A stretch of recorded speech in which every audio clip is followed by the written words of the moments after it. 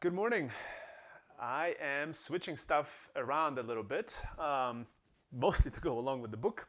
And so we'll do networking here for the next few days, and then we'll get into concurrency, which is kind of in order of the book. So I think that's going to be a little bit easier. Um, yeah. So, all right, let's get into it. All right. So, the basic, most common type of network application you're going to build or you're going to see, which is also going to be one you will in fact build for your Battleship project, is a client-server application where we have a client, which is, there's usually many clients, these are the end devices, and they send some requests to the server, which may perform some processing, maybe connect with database resources, and then based on that, return some response to the client, which may then process the response, probably displaying the results to the user in some way. So this could be your mobile app and some set of servers. This could be your browser and some set of servers, some set of web servers. This could be your game application, which connects with other players through some server. Very, very common type of pattern. All right. The way this works inside your computer is that you have your computer with your CPU, you have some I/O bridge that connects to the main memory, then you have your I/O bus that connects it to all the peripherals, and one of those peripherals is going to be a network adapter, which is connected to some network, either via Ethernet or via some sort of a wireless link, such as Wi-Fi or cellular. And then internally what's happening in your network application is that you're running some user code. This is your application that uses sockets. This is at the application layer in your client or the program that you're running. And then whenever you need to access the network, you will use a socket, which makes a system call to the operating system. And your networking code or the socket is implemented in the kernel, in the operating system. And so that might handle data that your application writes to memory, and then the OS takes the data from memory and writes it into the network adapter. Or maybe there's some sort of a more direct link when you invoke a socket to transfer data directly to the network adapter. Kind of depends on the hardware. And then finally, the network hardware, the network adapter, is the hardware, the functional unit that is responsible for forming packets and sending them over some sort of physical layer, such as electricity in Ethernet or the electromagnetic spectrum in Wi-Fi, into another network adapter in the network. All right. You can form networks with different network hardware. So, for example, a hub can connect to different hosts. This could be your computers, printers, whatever. This could be wireless. And then those hubs will be connected to a bridge. The difference here is that the hubs are a broadcast domain, whereas bridges will not rebroadcast your data. They will direct it to on this link or that link. And then your data may get to another bridge and then to another hub and then to another host that is addressed in your network. We kind of get a lot deeper into how this works in 466, but this is just an overview. All right, and then your local area networks. So this is a local area network, something that may exist in a lab or in a building. And then when you get to wide area networks, we're not going to have bridges, but we're going to have routers that are going to forward packets over multi-hop paths to another router somewhere else in the internet. And we have a set of protocols to do that. So network by and large is organized in layers, and each layer allows you to have greater and greater connectivity. So here are the layers, and the scenario is, let's say that you want to connect from this mobile device to that mobile device, and then you need to send your data to a cell phone tower, which will then send it over a series of routers to another cell phone tower, and then eventually to another mobile device. So The way this is functionally broken down is that you have two applications running on this device and that device that are sending data to each other. For example, Snapchat. And so this is your client code that's sending messages between individual applications. Now what these applications are using underneath is sockets, and sockets sit at the transport layer, so you may have something like a TCP socket, which will provide end-to-end connectivity, and the data you're transmitting here is called segments. Okay?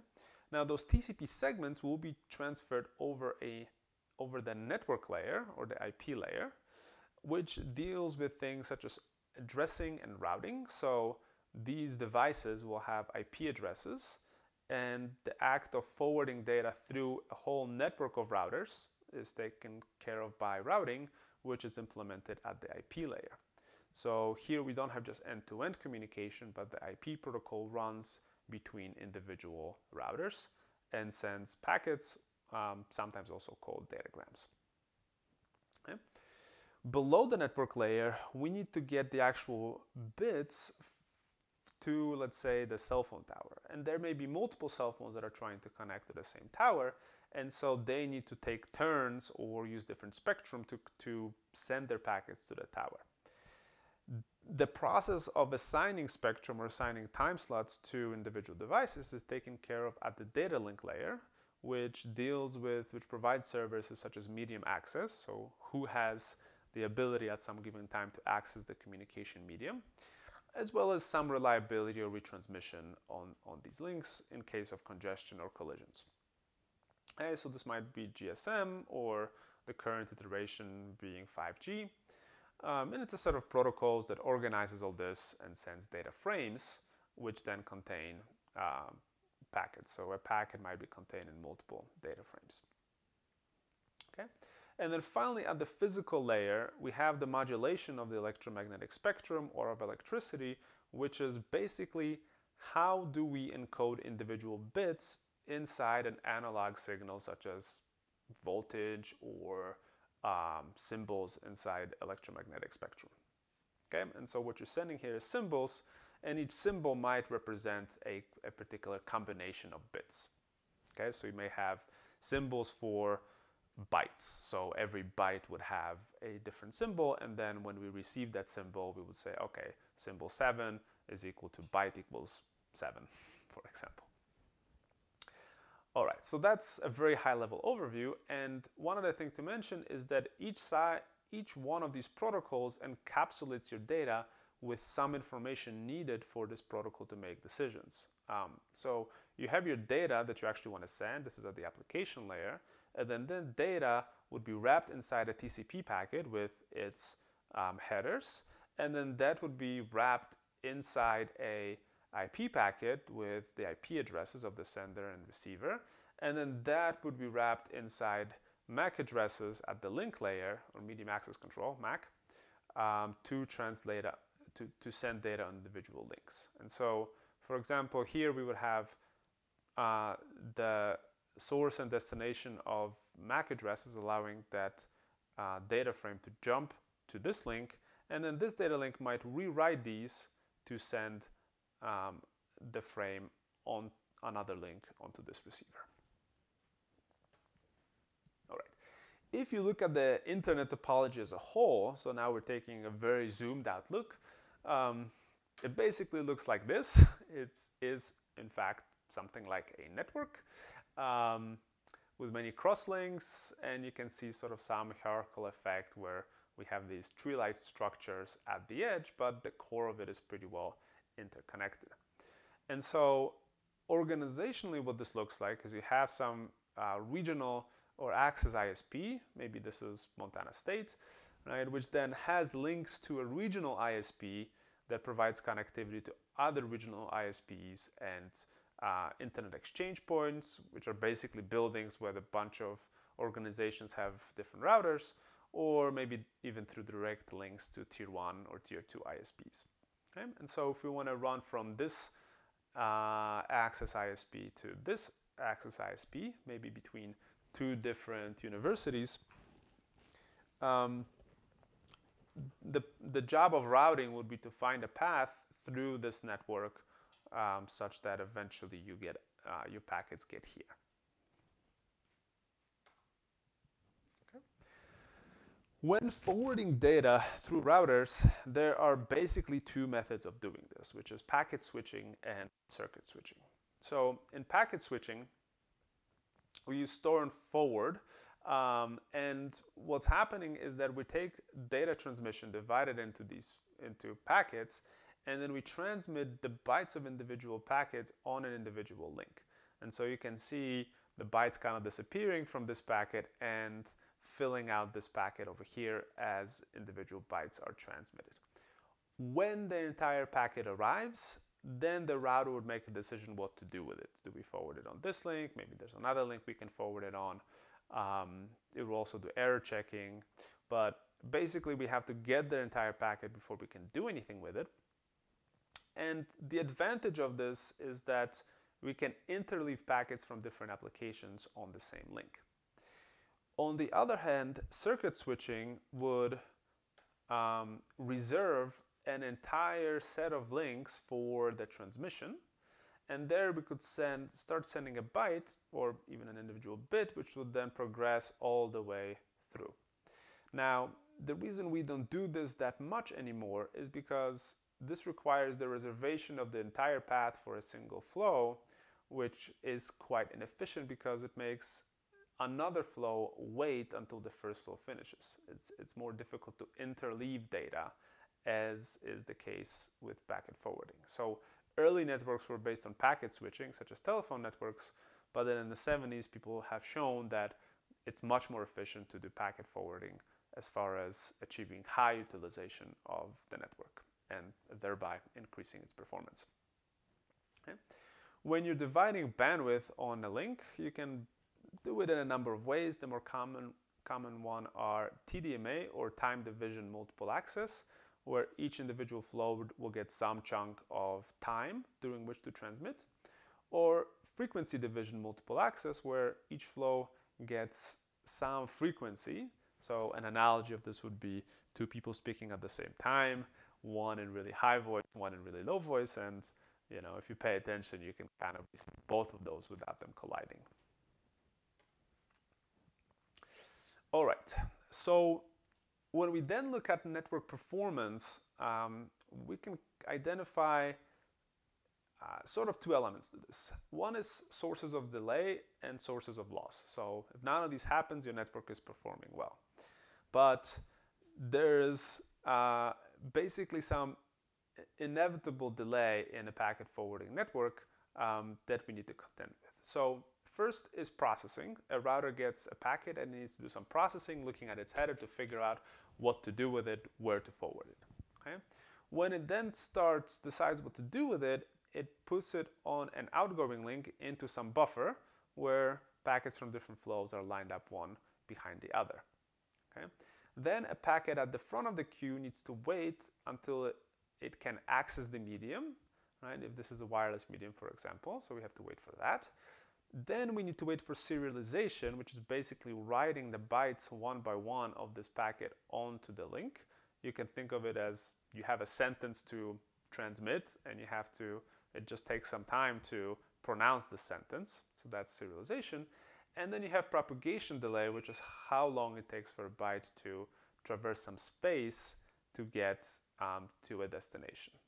The limit of that, the absolute limit of that, is going to be the speed of light in a vacuum, but most of the time we're not transmitting stuff in a vacuum. We're transmitting radio through atmosphere, or we're transmitting light through basically glass, through fiber, or we're transmitting some electricity over a wire. So propagation delay is small, but it's certainly not negligible. And then your packets can get lost basically for two different reasons. One is buffer overflow. We have too many packets coming in such that eventually the outgoing buffer fills up. There's no more room in it in memory, and so new packets coming in will not be inserted into this buffer. So they will be dropped. You will need to retransmit them or devise a network protocol that retransmits them. And then you can have interference. This is the case in terms of, in case of wireless networks, where you have multiple transmitters at the same time, and so the receiver is getting garbage. The analogy here would be, too many people speaking at once, and you can't understand what any one of them is saying. Okay, so the next question is, how do we address packets in the network? So if we want to connect to some server, we would like to use a web address or a mnemonic. People like those, such as montana.edu. The problem is that montana.edu doesn't actually identify a particular server. And so we need to translate montana.edu into an IP address which uniquely identifies the location of the server in a network. And the domain name system performs the action of translating mnemonics into these IP addresses using DNS lookup. Yeah, that's the short of it. All right, so you can think of the DNS system basically as a distributed database that resolves different parts of the addresses. Okay, so let's say you want to resolve montana.edu or maybe cmu.edu, because those are the authors of that's where the authors of your book come from. Okay, so what you would first do is find an address of a top-level domain server. So you need to know the root DNS. This might be something that's hard-coded into your DNS, into your local DNS server when you stand that up. So this would be something that's hard-coded somewhere, so that when you contact your DNS server here, your local DNS server, the DNS server knows where there's a root server. Okay, so we want to resolve cmu.edu. So we would contact the DNS root server and say, hey, give me the IP address of the edu DNS server. Great, so we get that back. Then we would contact this TLD server for the CMU part of the address. It says, okay, there's another DNS server that runs inside CMU. We'll call it the authoritative DNS server. Okay? And then if you want the CS department, maybe there's another DNS server here, and then there's servers for different labs. Okay? So basically for an address, you're going to start resolving it backwards. First by finding the root DNS server, then the top-level domain, and then this top-level domain will know other authoritative servers that end in edu or .com or whatever. Okay, and then your local DNS server, let's say CMCL, whatever lab that stands for, right, would be the one doing this work of iteratively looking up the different other DNS servers, and it will cache the request or the address of I don't know, let's say the Amazon server here. So if you're trying to resolve the Amazon server, you would contact root, you would contact com, and then com would be cached here. So if you need to resolve another com address, you wouldn't need to go to the root server again. And then, then this DNS server would contact Amazon's DNS server to figure out the IP address of some Amazon server you're trying to connect to. Okay, and then this address would be cached here. So if you need to access it again, we wouldn't need to do this lookup all over again, but instead the IP address would already be cached. Okay, so here's a map of different TLD servers, and then you can kind of see that the root DNS servers are far and few between, basically kind of at the continent level. Okay. So when you want to interact with DNS, you can use the host program or the dig program, and show you guys a little demo of this. You can basically log into your Ubuntu server and do something like host montana.edu. Okay, and out of this you get different IP addresses. So this is kind of load balancing where you can connect to either one of those. There's two servers actually responding to requests to montana.edu. And so if we do this again, okay, you'll see that the order of them switches sometimes. So maybe there's other requests coming in. Eventually, they're kind of rotated. And so the order switches so that different clients can kind of pick the first one. And that's how DNS load balances the load coming into these two different IP addresses. All right. There's also something called canonical names. So if you need to resolve a canonical name, maybe a server that serves images for HuffingtonPost.com, you can do host, and the type of query is going to be canonical name for image.huffingtonpost.com. Okay, and so you see that this server is actually just a canonical name for this server here, which is provided by some content distribution network. We'll get into those in more detail in 466, but then you can resolve that instead. So you need to do this two-step lookup. And now this maps to this IPv4 address and this IPv6 address. Okay, so it's addressable on both types of networks.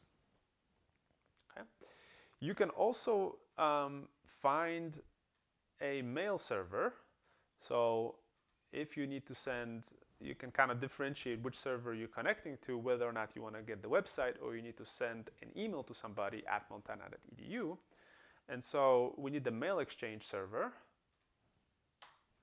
And here you can see that mail is handled by this particular server. And so you can then resolve it further to an actual IP if you wanted to. Okay.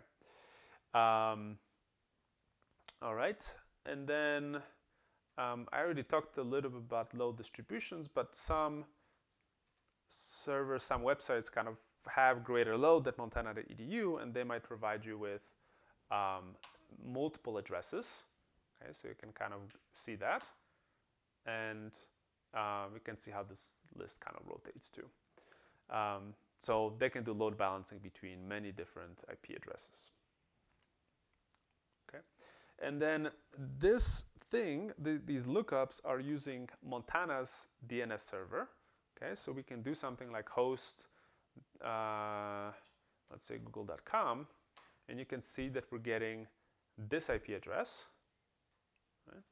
But we can also do host google.com through another DNS server, such as Google's OpenDNS server. And then you can see that we're getting, oh, we're actually getting the same address. Well, okay, so now we're going to get a different address. So kind of depending on where you are making the query from, through which DNS server, depending on where the DNS server is, you might get resolutions that provide you with servers in different parts of the world. Okay, so for example, if you're making a query in the US, okay, if you're querying some server in the US, you would get web servers that are nearby also in the US. But if you send your DNS query to China, that DNS here will give you IP addresses of servers serving the same website, which are located in China. And so that's how DNS can also help connect you to the nearest server. Okay. So now let's say that you want to stand up your own website, something you'll potentially be doing. And the question you want to answer is, how do I advertise that website such that other people can access it? Well, inside your infrastructure, you would stand up a whole bunch of servers. So you will have your web server, potentially you will have your mail server, and then you will also create an authoritative DNS server. And this might be something that's provided to you by like your hosting provider, such as GoDaddy.com or something else. All right. And so you would send the IP of your authoritative server to a registrar, such as Network Solutions. There's a few companies that kind of have sort of semi-monopolies on this stuff. And they would insert your IP and a mapping to netutopia.com to the top-level domain server. So this would be the .com TLD server, okay? And then your authoritative DNS server, you would configure it with the IP addresses of your web server and your mail server, okay? So now a client needs to connect to your web server. They would contact that tld.com, get from it the IP address of your authoritative DNS. They would then query your authoritative DNS for the IP of your web server, and then after that they would be able to send IP packets directly to the IP address of your web server.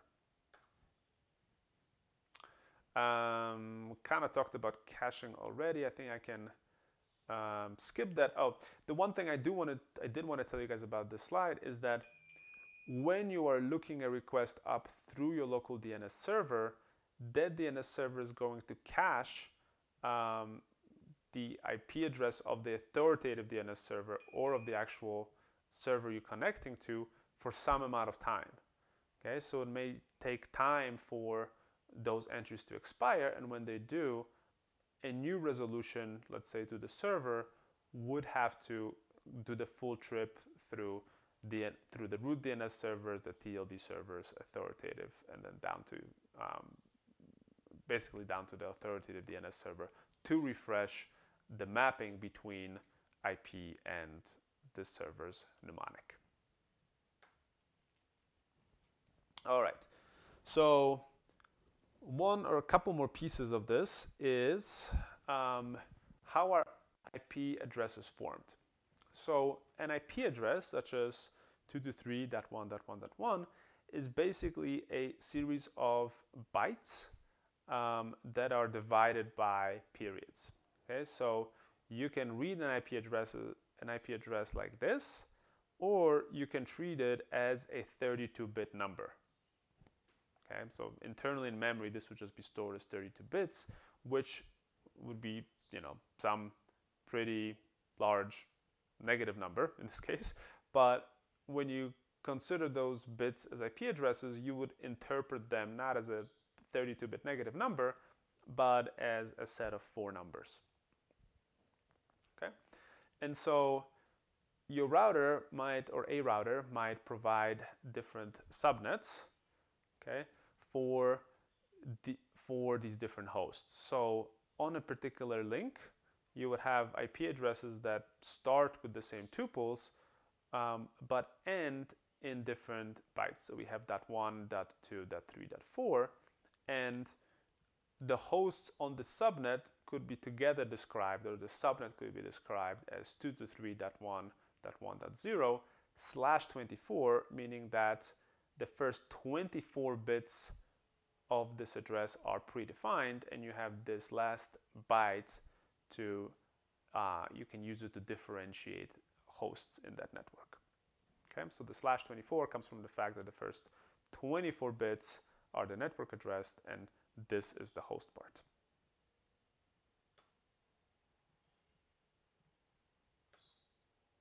All right. So the way you get IP addresses is you basically need to apply for them.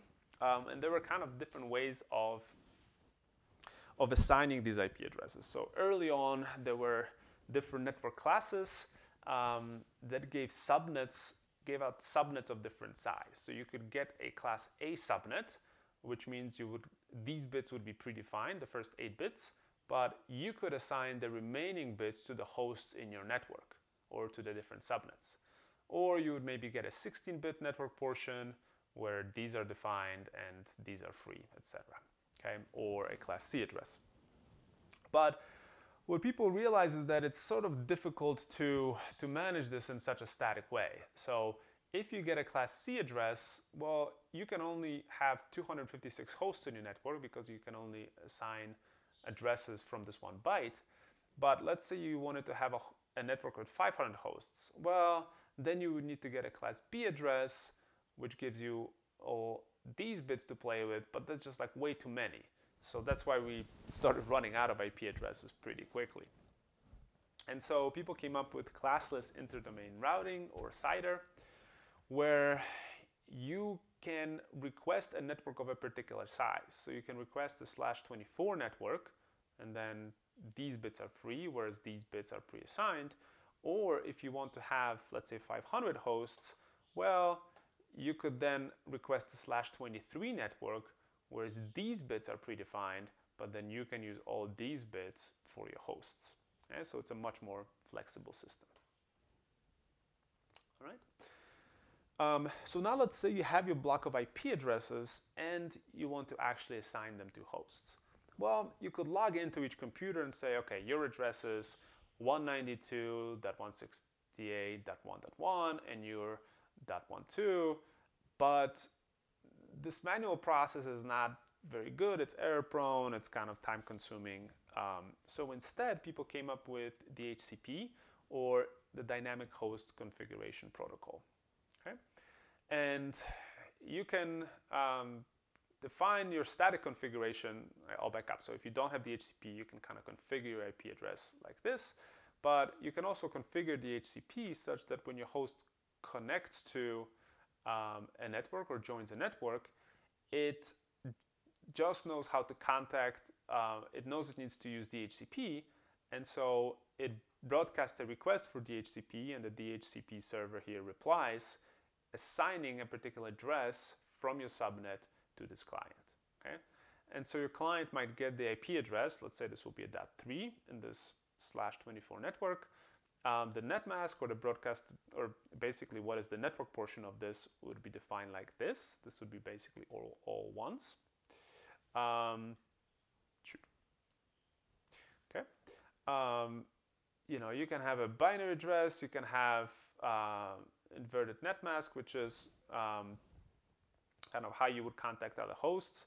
You can have a broadcast address, which is how you can send a message to everybody in this network, right? And then a broadcast address. So your DHCP will provide all this stuff, but mostly what's important is you get the IP address and you get the net mask to know what are the hosts in your network, and from that you can kind of figure out your broadcast address.